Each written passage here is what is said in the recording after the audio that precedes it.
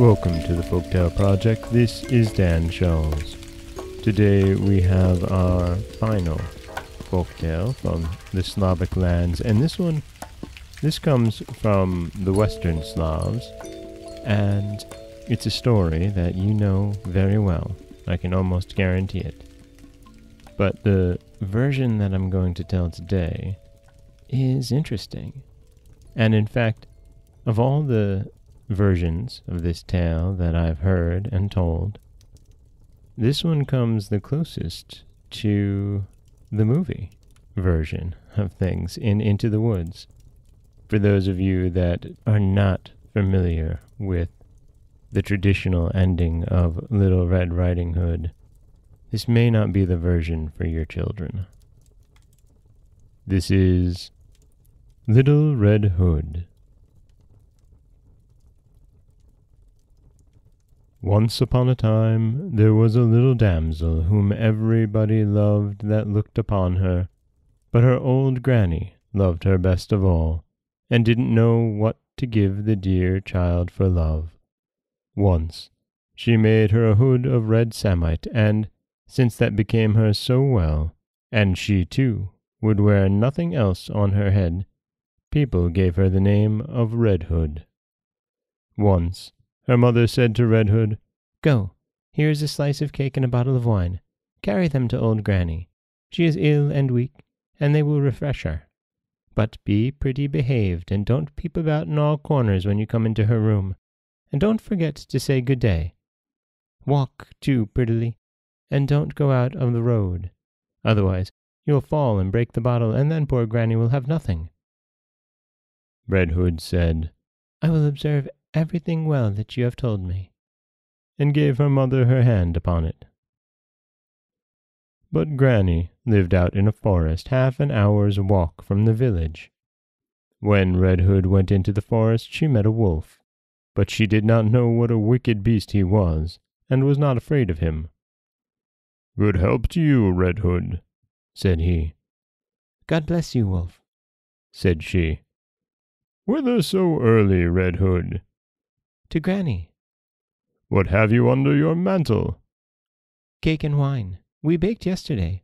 Old Granny must have a good meal for once, and strengthen herself therewith." "Where does your Granny live, Red Hood?"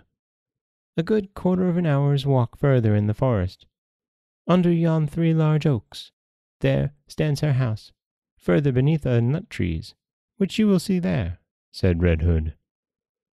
The wolf thought within himself, "This nice young damsel is a rich morsel. She will taste better than the old woman, but you must trick her cleverly, that you must catch both." For a time he went by Red Hood's side. Then he said, "Red Hood, just look. There are such pretty flowers here. Why don't you look around at them all? Methinks you don't even hear how delightfully the birds are singing. You are as dull as if you were going to school, yet it is so cheerful in the forest." Little Red Hood lifted up her eyes, and when she saw how the sun's rays glistened through the tops of the trees, and every place was full of flowers, she bethought herself, "If I bring with me a sweet-smelling nosegay to Granny, it will cheer her. It's still so early that I shall come to her in plenty of time." And therewith she skipped into the forest and looked for flowers. And when she had plucked one, she fancied that another further off was nicer, and ran there, and went always deeper and deeper into the forest. But the wolf went by the straight road to old Granny's, and knocked at the door. "Who is there?" "Little Red, who has brought cake and wine. Open." "Only press the latch," cried Granny. "I am so weak that I cannot stand." The wolf pressed the latch, walked in, and went without saying a word straight to Granny's bed, and ate her up. Then he took her clothes, dressed himself in them, put her cap on his head, lay down in her bed, and drew the curtains. Meanwhile, Little Red was running after flowers, and when she had so many that she could not carry any more, she bethought of her Granny, and started on her way to her. It seemed strange to her that the door was wide open, and when she entered the room, everything seemed to her so peculiar that she thought, "Ah, my God, how strange I feel today, and yet at other times I am so glad to be with Granny." She said, "Good day," but received no answer.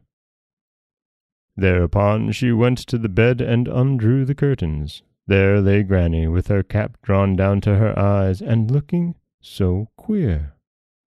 "Ah, Granny, why have you such long ears?" "The better to hear you." "Ah, Granny, why have you such large eyes?" "The better to see you." "Ah, Granny, why have you such large hands?" "The better to take hold of you." "But, Granny, why have you such a terribly large mouth?" "The better to eat you up." And therewith the wolf sprang out of bed at once on poor Little Red Hood and ate her up. When the wolf had satisfied his appetite, he lay down again in the bed and began to snore tremendously. A huntsman came past and bethought himself, "How can an old woman snore like that? I'll just have a look to see what it is." He went into the room and looked into the bed, and there lay the wolf. "Have I found you now, old rascal?" he said. "I have been looking for you." He was just going to take aim with his gun when he bethought himself, "Perhaps the wolf has only swallowed Granny, and she may yet be released."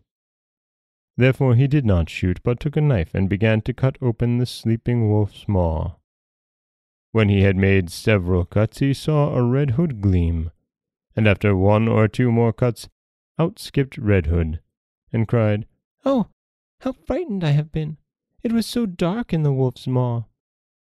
Afterwards, out came old Granny, still alive, but scarcely able to breathe.